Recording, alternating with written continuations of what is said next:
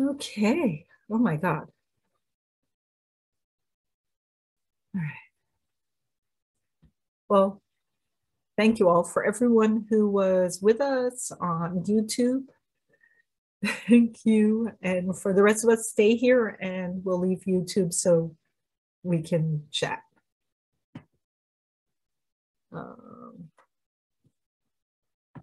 How do I get off of? Here we go.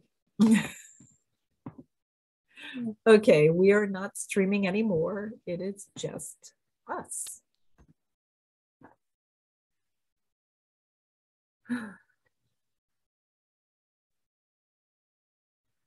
So, wow.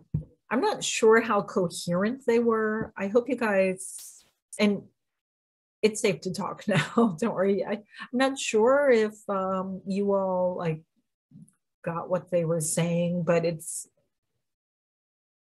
I'm gonna have a hell of a headache in the morning. They were very powerful. Hey Bonita, how are you feeling? They're still connected. Oh, okay. They want to answer any questions, so I'm feeling a little like loopy. Okay. Well, I just want to bring up the fact that they said you're already a collective. You just, all you have to do is just, Yeah. You realize that your connection is already exists, right? You just have to do it within whatever this global connection is already there. Yeah. I've really never thought of it that way before. That kind of blows my mind a little. That, yeah.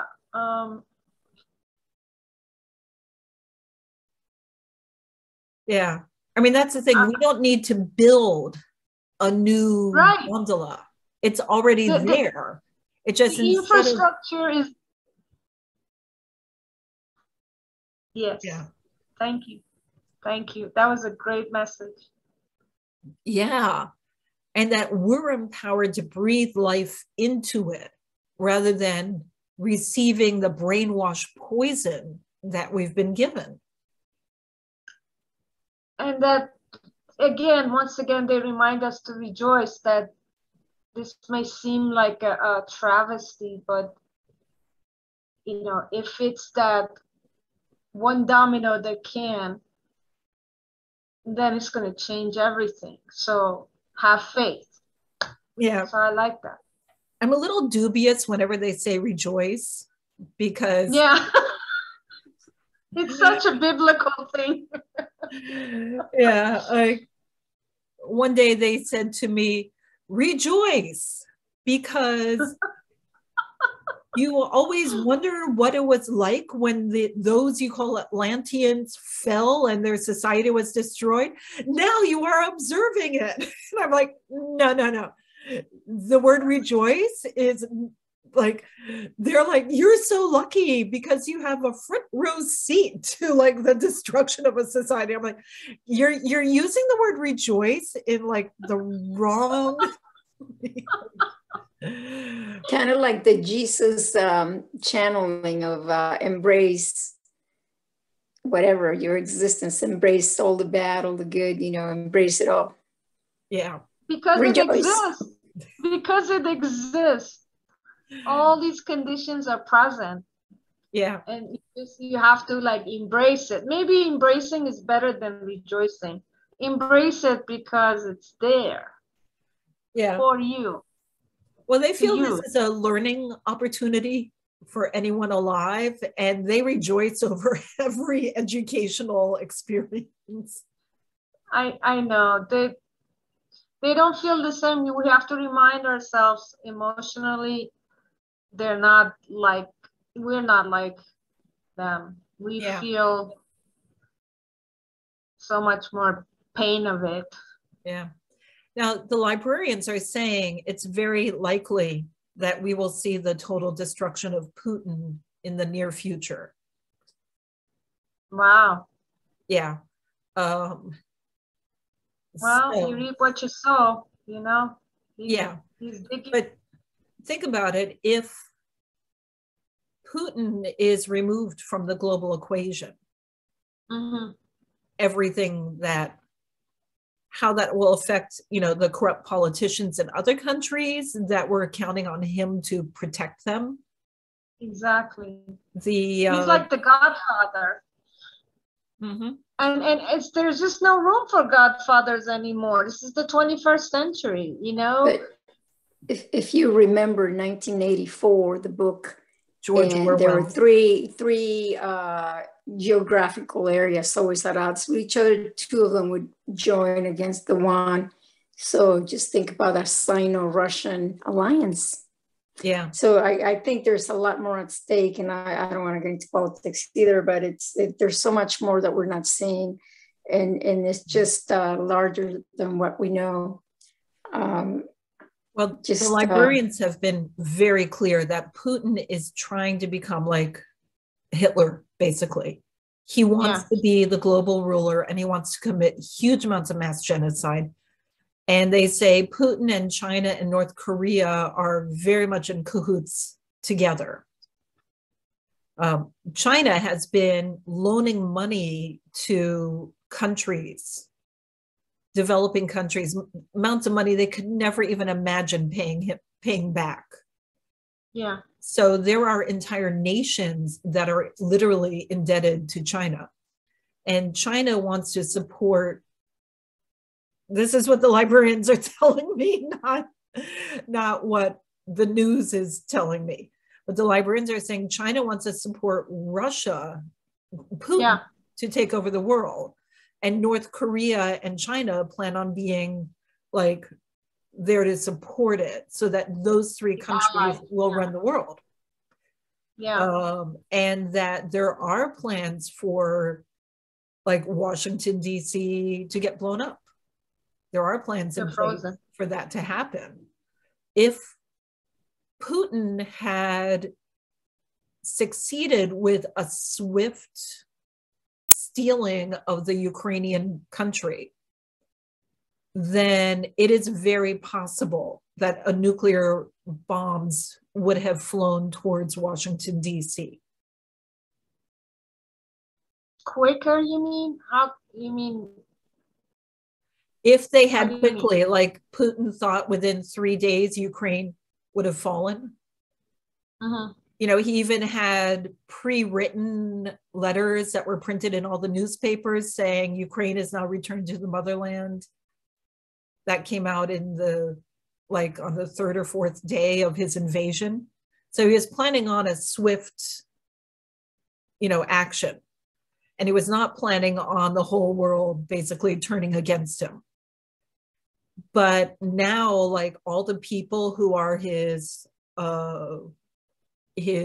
main people, that they have all this wealth and they have like estates all over Europe and all that. Like now countries are seizing these estates and saying, we need to know where the money's coming from. We need to make sure everything's legal. All of their financial accounts are frozen.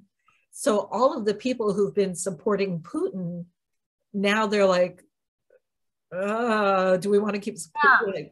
Like the librarians are very clear that if Putin had succeeded with Ukraine, world domination was the next thing that he was planning. They were trying to destroy all of the connection lines, the communication lines between Europe and the US. And he was going to come after the US. This is what the librarians are saying. I feel a little like conspiracy theory nut job in expressing it. This is actually my first time talking about it. They're always talking about it. What about the cyber war? Like if he can't do it physically, he may attack us because he's touched our election before and has, you know, a huge number of our politicians are in his employ. You know, and the hotel that Trump had in DC, that he had condos in it and stuff, that was a whole money laundering scheme. All of these countries were channeling large amounts of money to him through their having hotel rooms and condos in his DC hotel. As soon as he left presidency, they were channeling this money to Putin? to Putin and to Trump. It was like a huge money laundering thing. And this is like in the news. This is not just librarians, although the librarians were like, as soon as he opened it, the librarians were like, yeah, that's how he's going to get all his money. So there was a lot of corruption going on with American politicians and with global, ambassadors and the like, and in that Trump hotel in DC. So the thing is, since Trump didn't get a second election, and our country's kind of in a little revolution stage, and now Putin's got some problems going on, the January 6th committee is looking at that hotel, because that was a part of stuff going on with January 6th stuff. So a number of the politicians who have been on Putin's paycheck, they're going to get caught up with this. So with Putin taken out, it will be a time for democratic leaders. And that's happening in our country. It's happening in a lot of countries, not just our country. So it's a time when democratic leaders will come together. And while they're coming together to resolve this issue, they're going to say, hey, while we're at it, let's talk about COVID and make sure we can heal the world of COVID. And let's look at global climate change together. And let's do this, let's do that. And the human collective becomes then one of goodness and kindness and everyone being there for each other.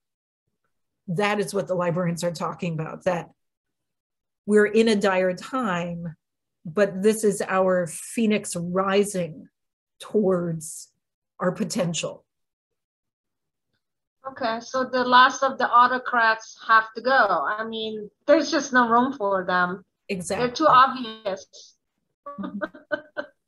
Exactly. No one likes them, not even Germany. Germany, who is like buying stuff to heat their homes from Russia. They're like, okay, they're sending troops.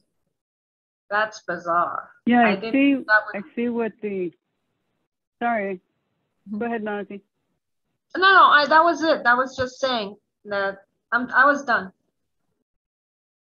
I was going to say, I see what the librarians are saying in the Swiss action, because they've never done that before. Even when Nazi Germany was conducting the Holocaust, the Swiss didn't take sides. Right. And now they're taking sides, and it's a wonderful thing. I know this has probably been very tiring for you, Bonita, but it's been a wonderful message to hear. Thank you. Thank you. Bolsters my spirit so much to think of this explanation, this broader perspective on what's going on in Ukraine. Yeah. And the world's reaction.